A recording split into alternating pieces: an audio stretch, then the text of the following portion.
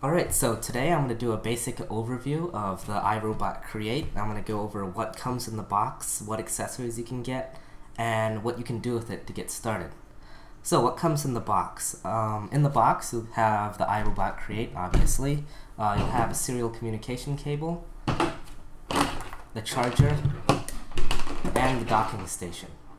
One thing to note is that you can either plug the charger into the docking station, or you can plug it directly into the iRobot Create, depending on what you're doing with it. Some accessories you can get for it. The two that I have here are the remote control, which is pretty handy when you want to control it. You can have it go through its cleaning cycle, the spot cleaning cycle, or have it return to base. And then you can also control its direction using these arrow keys. And the other accessory I have with me are two virtual walls. So these work the same for the regular Roomba vacuum cleaners, and they also work with the Create. One thing to note is that these run off of C batteries, which are a little uncommon nowadays, but you can still get them. One second. So right there, it takes 2 C batteries, and then just clicks in. Alright, now on to what you can do with the iRobot Create.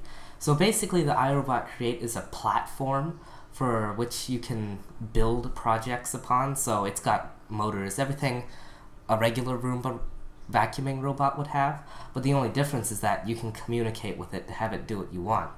Now it has a few somewhat, I guess, basic sensors. You have the bumper sensor, you have the infrared sensor, and then you have cliff detectors on the bottom, and that's about it. There are a couple other ones like the dirt detect sensor, but that's stuff we can get to later. Before you can communicate with the iRobot Create using your serial cable, you're going to either have to take off the faceplate, so the faceplate is just this green part, or you're going to have to drill a hole in it. Now, I've already drilled the hole in it, but to take it, but yeah, sorry, I'll go over how to take this off first once I just make some room here. So, you want to start by removing the dust collection bins. That's just the back part here, opposite to the bumper. Just push the button down and pull out, and it pops right off. And this is the dirt collection bin. One thing to note is that you can't really run the iRobot Create without the dust collection bin, just because it floats up. The wheels are on springs, so you'll probably have to put a counterweight in the back here. Back to taking off the faceplate. Just start by peeling up here, near where the button cutout is.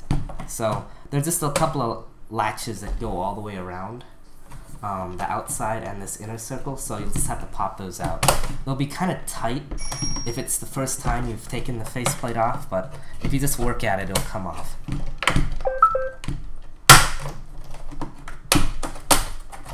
And then you just have to work it around the handle here. And there you go, that's the faceplate off. Now to drill the hole, you'll have to drill it from the back because of these plastic pieces. You might bend the plastic and miss where you're trying to drill. On iRobot's website, you can download a drilling template that you can put on the back so you know where to drill the hole for your serial communication cable. Other than that, there are a couple other cutting areas where you can get into the dust collection bin. So I guess I'm going to go ahead and put this back on.